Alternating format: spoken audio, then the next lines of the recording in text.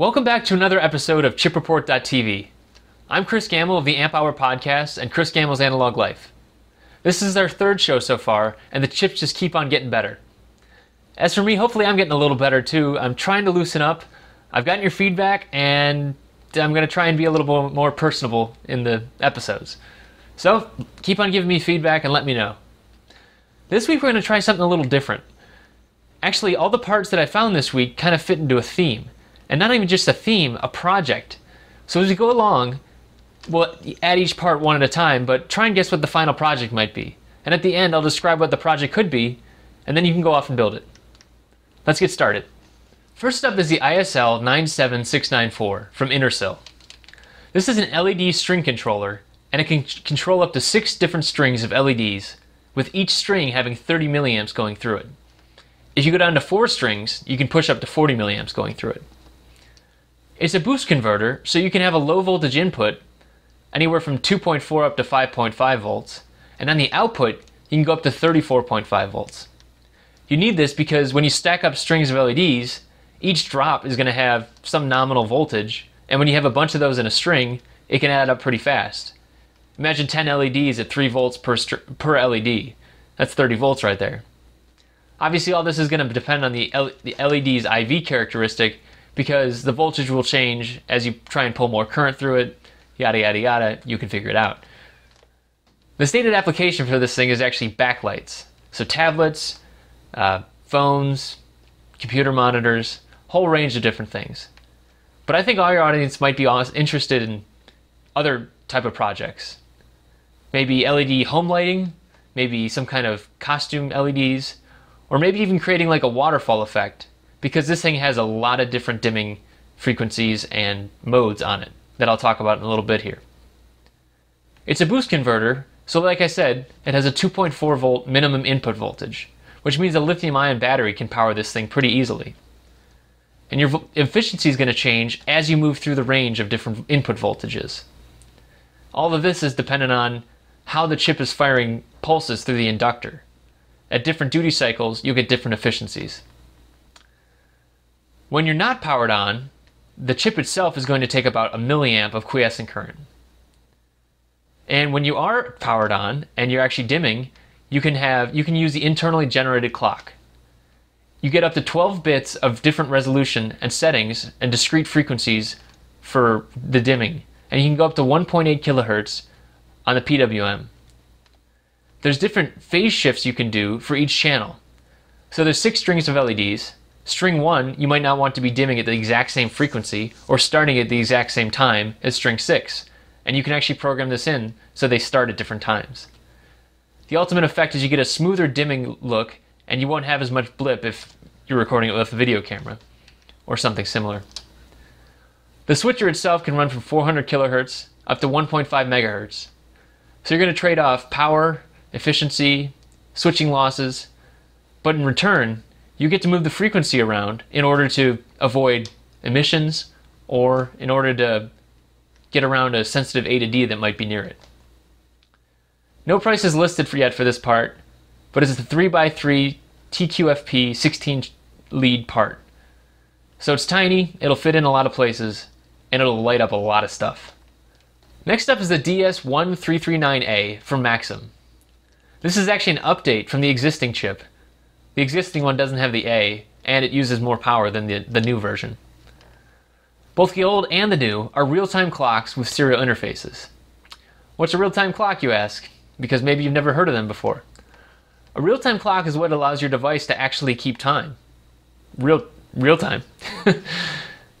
In this case, or the opposite would be if you just had an oscillator and a counter in a micro. Eventually, over time, that's going to drift.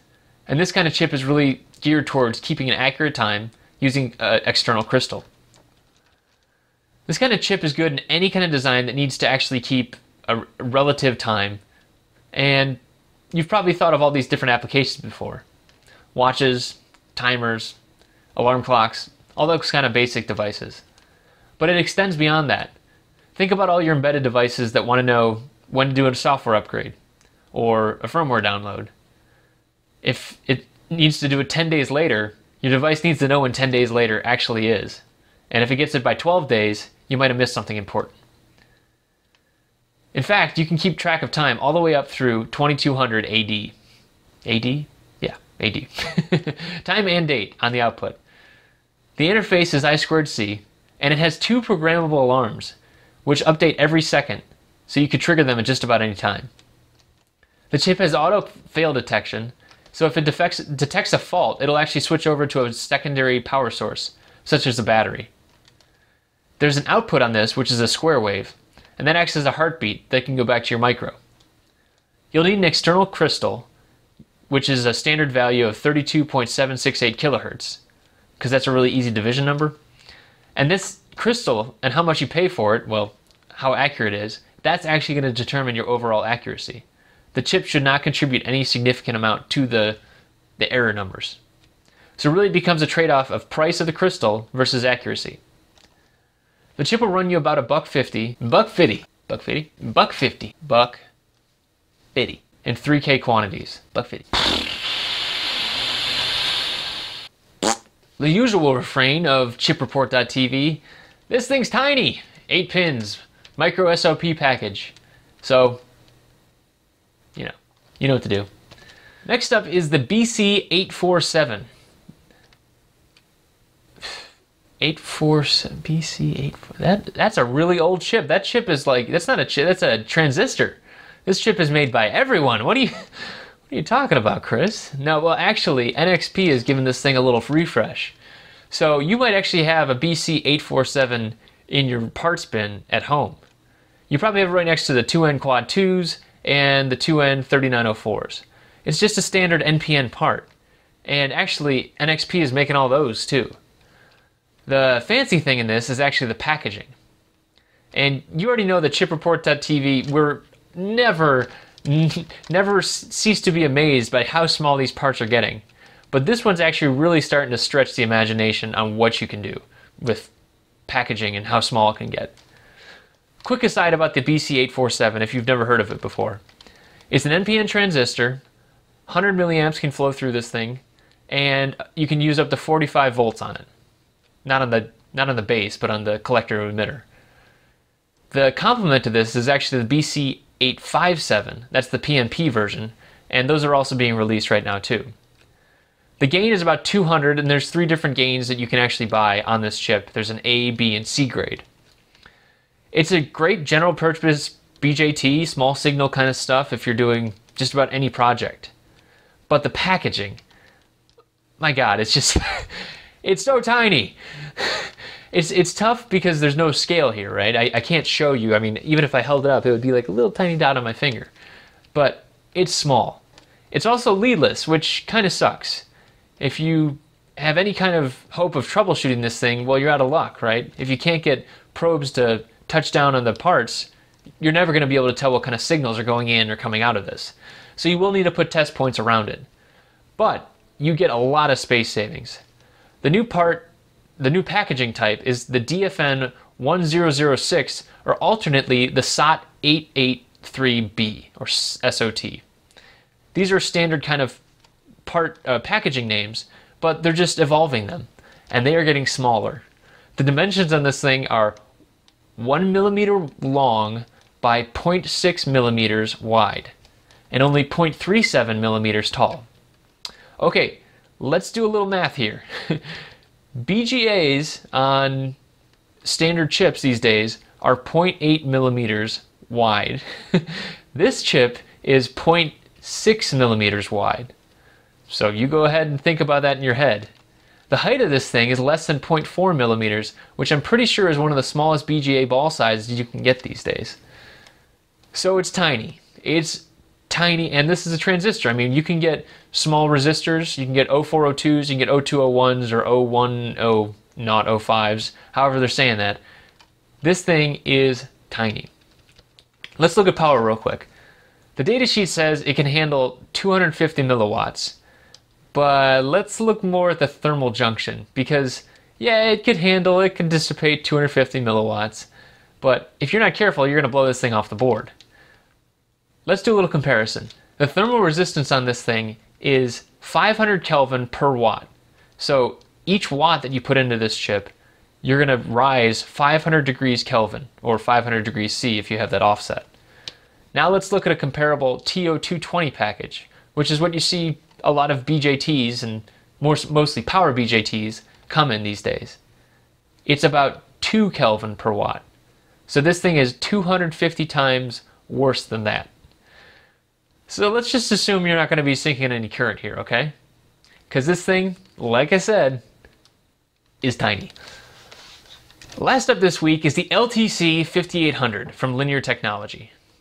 Really, it's actually from Dust Networks, but Linear Technology bought them back in December of last year. It's a wireless mesh chip, and this thing is all in one.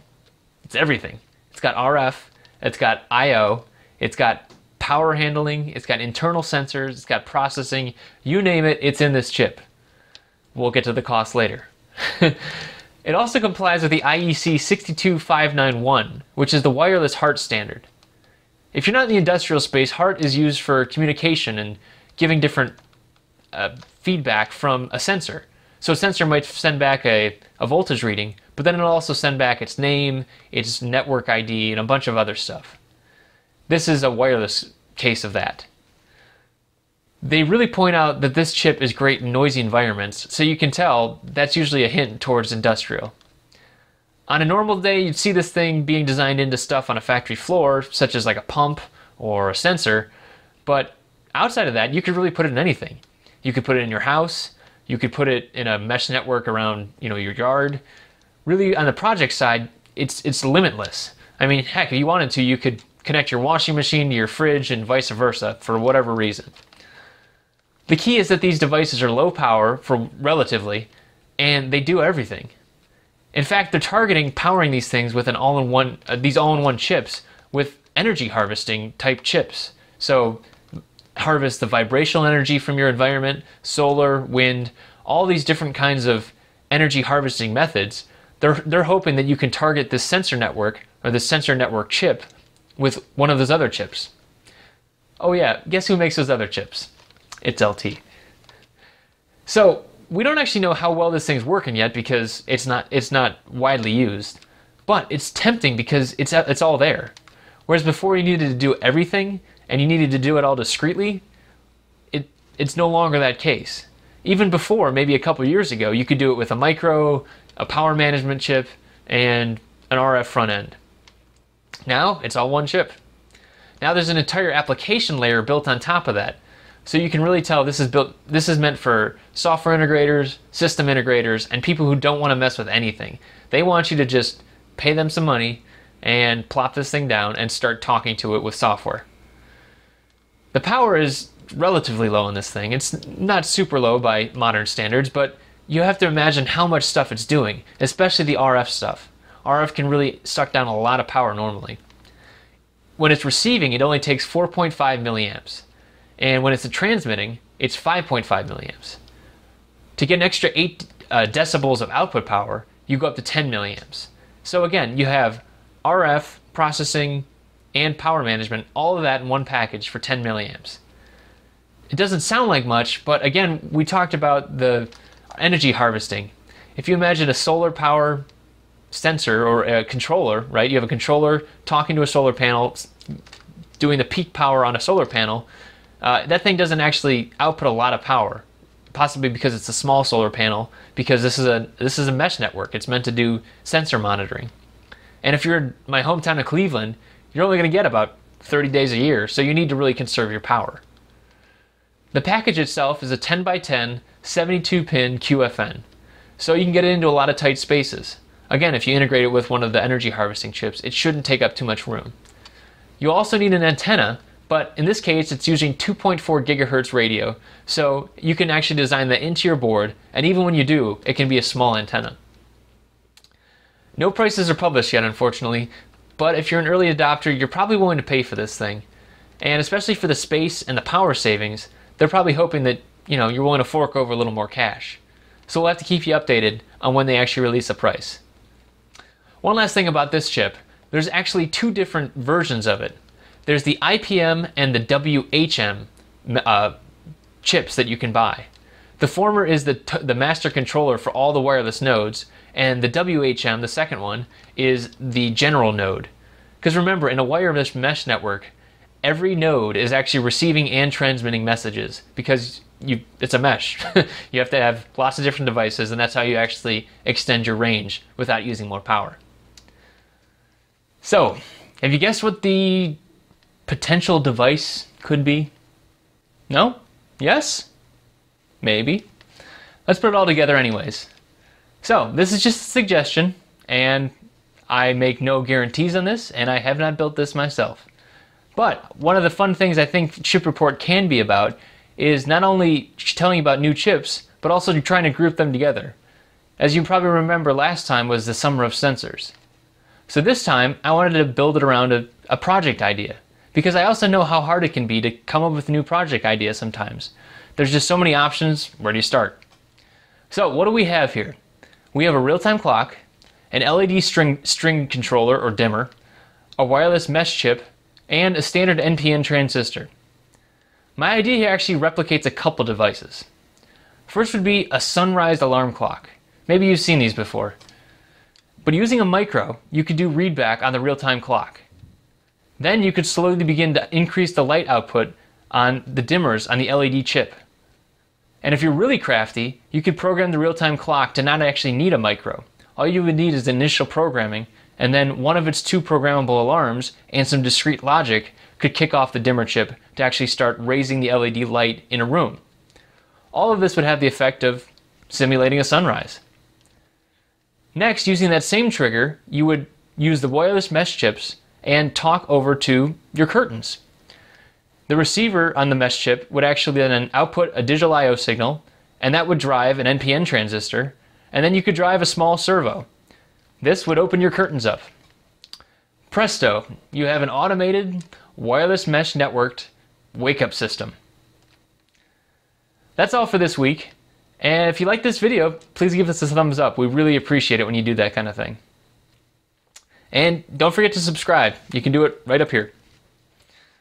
Until then, start dreaming about those new chips, and when you wake up, use your new wake-up machine. See you next time.